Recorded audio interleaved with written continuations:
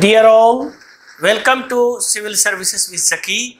And as you know, this lecture is after a very long gap. So after resume my this major environmental concept series, so you can find easily update of any regarding the ecology, environment and all that, and basically it is related to the major environmental concept series, as you know. And I am very glad to share that this year in civil services means about 4 questions directly asked from paper first and paper third. These 4 questions, one is from water resources, another is, as you know, the wind pattern like the easterly, and third one is, as you know, the IPCC climate change, and fourth, as you know, the Chandrayaan. So these 4 are the major one of the major portion of these civil services examination. So, and another, as you know, our direct 20+ question in PT. So that's why this video will be very significant for you and your colleagues, basically for the civil services examination. So let's we start with our topic. So in this video we will discuss what type of the organism inhabit ecosystem first. Second is how do organisms depend on one another. So how these organisms depend one another. Second is what are the trophic level. Another is what are food chain and food webs. Another is what are carnivores, herbivores, omnivores and detritivores. And fourth is what are case selected and R selected species. And another is what is biomagnification in food chain. So what is the biomagnification and why this is significant for the higher trophic level species. So as you know, this video is very significant for prelims as well as mains. So you can solve various questions regarding mains. So if we see, after watching this video, you will be able to answer the following question. These 4 questions. First question is, what is the difference between the autotroph and heterotroph? Explain with an example. So you can easily answer this question. Second question is, explain what a food chain or food web, so with some example. So you can also explain as food web and food chain. Third one is, describe the difference between the creature generally eat. So what type of the creature it, whether it is carnivores, herbivores, detritivores and all that. So what are the 2 reproductive strategies? So what these 2, like the K selected, R selected, so what are these strategies? So after watching this video, you can easily understand these strategies. Another fourth is, explain biomagnification and its consequences on higher level heterotroph. So you can easily answer these questions. Question number 1, 2, 3, 4. So that's why these 4 questions is one of the significant question of the environment topic. So stay with us and watch this video till the end, till the end of this video. So you can find very informative topic in this video. So number 1, what type of the organism inhabit in ecosystem? So if you see, the world ecosystem imply the interdependency and other interaction between the different type of the organism. So between the different type of the organism and various other component of the environment. So it is the interaction between the organism and the various component of the environment, and together to the component and the process represent a complex, if you see, the chaining system. Most of the organism, if you see, most of the organism are dependent on a particular setting. For example, see fish needing water, but they are also dependent on the organism for the nutrition, defense, or place to live. So there are some different hierarchies in that influences that what happen in an ecosystem and whether it is survive or not. So these are the basic things about the ecosystem and the interaction between the and dependency between the various organisms. So let's we can see another question: how do organisms depend one another? So how these organisms depend one another? So see, some organism, most notably plant, as you know, the plant extract they need directly from the soil, water, air and energy in the environment. Basically this energy from the solar energy by the photosynthesis. So most of the organisms are more interdependent. If we see the plant only dependent on the environment, whether it is soil or air or energy from the sun, but other animal or other species are dependent one another, so driving their food from the plant. So animal drive from food to plant and other organisms. In most ecosystem there is a complex chain of interdependency. It is called food web. So they are independent. So what are these labels? Basically it is called trophic level. So what is the trophic level? So see here, trophic levels. So if you see this picture is, as you see, first level, second level trophic. So first level, you see the organism that acquire what they need from the soil, water and energy environment without consuming other organisms are called autotrophs. So these are autotrophs. These called are autotrophs. So shown here, as you see here, and it is a typical example of a autotroph. So it is first level autotroph. Now we move to the second level. If you see the second level, so organisms that acquire their food from other organisms such as from plant are heterotrophs.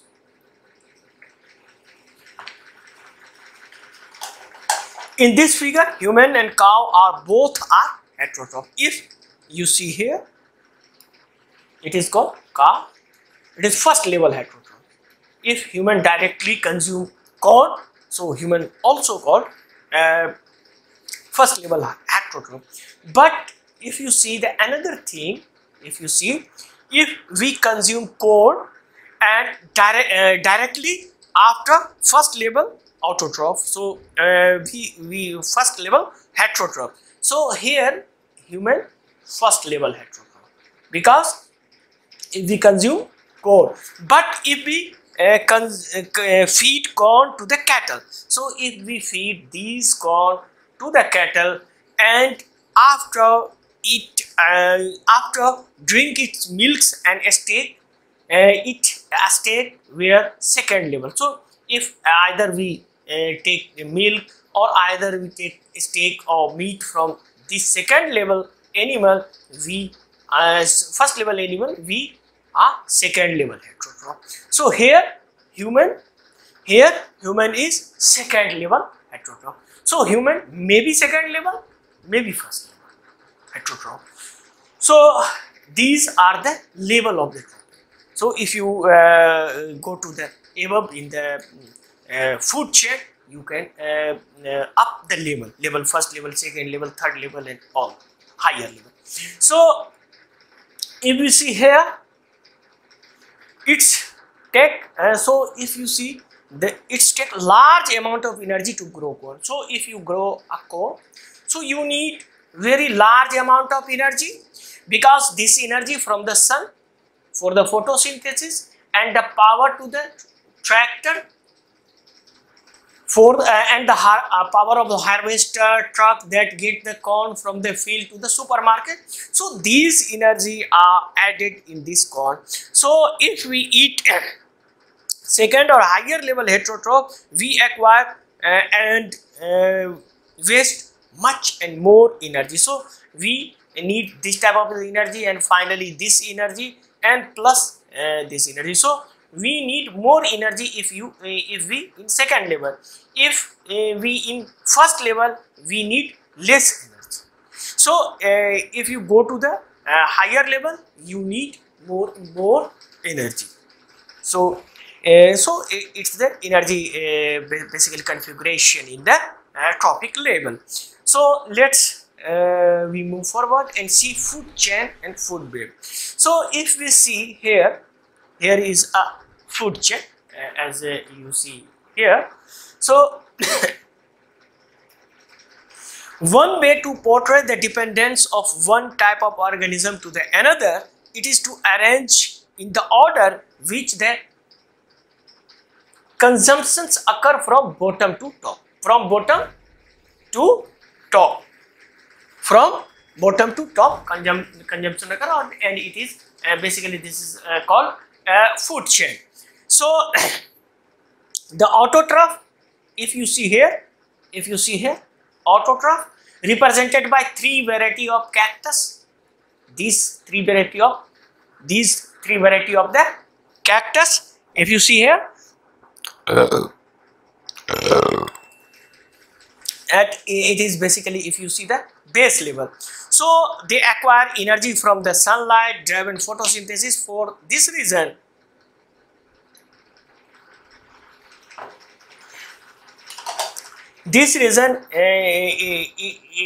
autotrophs are also known as, or also called as, primary producer. So this is called primary producer. Autotroph are called primary producer. So we move forward and see the secondary and tertiary. See in this chain. So if you see here, grasshopper is primary consumer. So grasshopper eats parts of the cacti, and so the first level heterotroph. So it is also first level heterotroph. First level heterotrophs is primary consumer. And if you see the snake eats the grasshopper. So this snake, if you see here, snake eats the grasshopper. If you see here, this snake eats grasshopper. So a snake is second level heterotroph, or it is secondary consumer. Second level heterotroph or secondary consumer. And another, if you see the owl that feed the snake. So if you see here, owl that feed the snake are third level heterotroph. It is third level heterotroph. So if you see here, you can find a chain. This is called food chain. So sequencing of organism from autotroph to the higher level heterotroph is called a food chain. So what is a food chain? Sequencing of organism from autotroph to higher level heterotroph is called food chain. So it is called food chain. We move forward and see what is food web. Another is, if you see, relationship between the different type of the organism within an ecosystem are typically more complex. So as we earlier see the food chain. So our ecosystem is not so simple because it is very complex. Maybe grasshopper eaten by not snake, eaten by some rat, eaten by some other animal. This animal or rats eaten by a snake and etc. So that's why it's a complex phenomenon. So more complex than a single linear food chain. So to represent such complexity, we envision a network of link forming a food web. So it is called network of link. So if you see here, you can see the first level cactus. Cactus may be eaten by ant, grasshopper, rat, squirrel, etc. But it may be directly eaten by this rat, and rat also eaten grasshopper. And also this rat is eaten by owl, eaten by a snake, and etc. So let's we move forward and see here. So in this food web, an organism can have several food sources to be food for the several organisms higher up in the food chain. So if you see the higher up in the food chain, it may be the multiple choice of the for the food for an animal. If you see here a mouse, see here a mouse. So if you see here a mouse, so mouse can eat cactus or grasshopper. It maybe eat cactus directly, or it may be grasshopper, and be preyed upon by owl or a snake. So they eaten by owl, or they may be eaten by a snake. And finally, if you see the a snake basically eaten by owl or preyed by owl. So this type of the complex food mechanism is basically represented by food web. So that's a food web. So one thing is, if you see the animals, so these various animals have various type of the diets. So it's called carnivorous, herbivorous, omnivorous, and detritivores. So see, as you see here, carnivorous, herbivorous, carnivorous, and omnivorous, like this elephant and bear and lion. So different type of the creature prefer different kind of food. Some eat only plant, it means herbivorous. Some eat only meat, carnivorous. Some have diverse diet. So diverse diet means omnivorous, and some eat food in soil. So it is called detritivores. So such food references control the position that type creature on a food chain or web. So basically this type of the chain basically controlled by basically nature or ecosystem, and it is this type of the habit of the basically food is very significant for our ecosystem. So we see one by one. It is carnivore.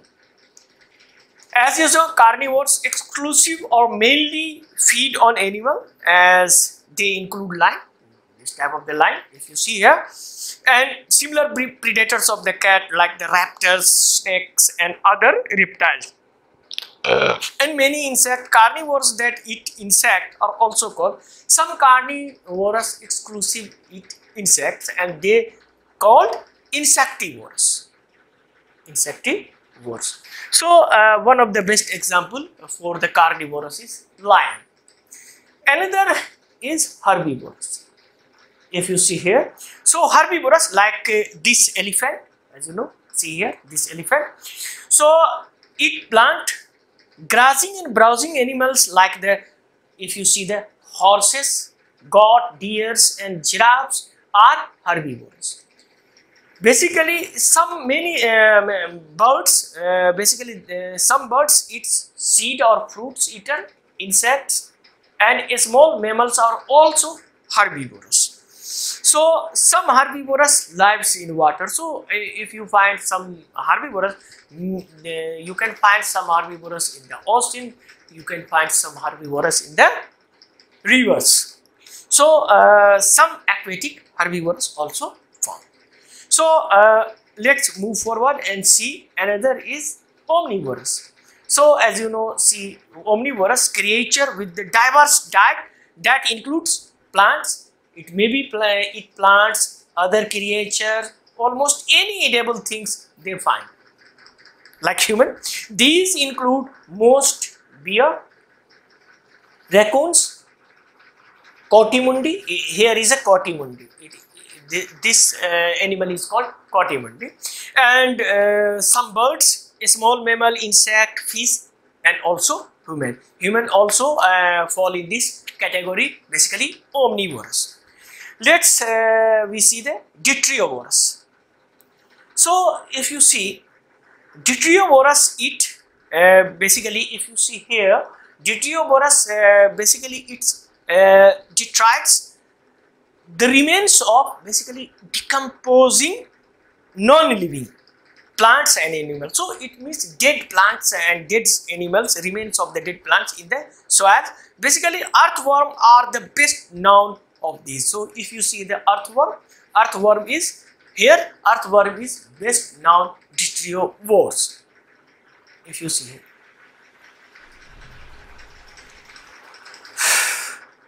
But other include like the milliopods, flies and aquatic bottom feeders such as sea cucumber. So if you go to the aquatic area, whether it in the ocean floor, you can find sea cucumber. Sea cucumber is also detritivore. See here, this is sea cucumber. This is sea cucumber. Sea cucumber is also detritivore. So these are detritivores. So we see K selected and R selected species. So what are these K selected and R selected species? We see here. It is R selected species. If you see the rat, more rapid reproduction, and it is K selected. So if you see, we can group organism based on their reproduction strategy. So you can find and you can classify these animals on the basis of the reproduction strategy. Some species like human have few and infrequent offspring. If you see the human, and in a part allow the longer period of the protection and nutrition. As you know, the child care is a very significant, like the human and other higher animal like the elephant and all to increase their odds for the survival. Other species have many offspring, resulting in the high reproduction rate. Like this rat, with the consequences that may of those offspring will not survive to the adulthood. So if you see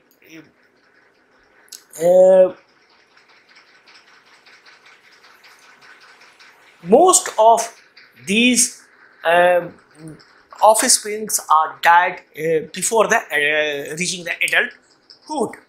So we can call two types of the organism, K selected and R selected. So it is K selected and it is R selected.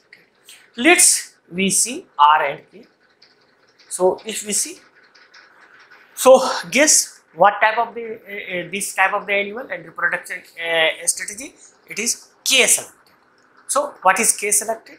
See, K selected species such as these species have shown the rate of the reproduction and the maturation, but strong and prolonged nutrition with a higher likelihood of the survival into the adulthood. So if you see the what is K and what is refer for the K. So K refer for the carrying capacity. K means carrying capacity. As you know, in science we use generally the Latin word. So here K means carrying capacity. So another is R selected species. If you see, R selected species produce relatively frequent batches of the numerous offspring like rabbit, bees. If you see the like rabbit, bees, but are less supervised and many do not survive. So here R is, what is R? Refer to the reproduction. Here R is refer for the reproduction. So it is called R selected species. So I hope you can easily understand what is K selected species and what is R selected species. Let's we move forward and see biomagnification and food chain. So what is the biomagnification and in food chain? So see here with an example. So as a chemical element or compound work in way up to the food chain. So some of the chemical element, basically these chemical elements are the toxic. In the, as you know, recent year we use various type of the chemical for the production, better production for the agriculture, in agriculture. So these harmful chemical reach in the food chain and it become more concentrated or biomagnified. So many toxins are biomagnified with each step of the food chain. So if you see here 0.04 ppm, but if you 0.4, 0.23, 2.7 and 13 point, so it is basically biomagnified. So what is the consequences of these biomagnified basically of these toxic chemicals? We move forward and see here another is, so higher level heterotroph, basically you see the higher level heterotroph like this eagle, so must consume many lower level heterotrophs. As you know that they consume this heterotroph, this heterotroph and this heterotroph. So trace of heavy metals or other toxin taken up by autotroph may result in the concentration in high enough to cause illness or death in their predators or predators. So it means some of the toxics or heavy metals basically consumed by the autotroph basically go to the higher level and it may be the death of some higher level predators or the illness of some higher level predators. One of the best example is vulture in India. As you know, some chemical basically biopesticides sprayed in India, so you can't find such type of the group of vulture in these days. If you assume or remember 20 or 30 years back, you can easily memorize the type of the vultures present. So after why this is the biomagnification, because the pesticides eaten by the some animals or animals eaten by these type of the higher level animal like the vulture and all. Also another example, best example is from the DDT in United States in 1970s, and after that some of the highest level of the eagle basically died due to these biomagnification. So that is the basically it is very dangerous for the higher level heterotroph basically. So that's all about today's lecture. I hope you will easily understand what type of the organism inhabit in ecosystem. So our next video will be next week, next Thursday. So thanks for watching this video, but before going, please subscribe our channel. If you want to help me, then can you easily help, as you know it is very significant video and it's need very rigorous labor. So that's why if you want to help us, then so thanks a lot.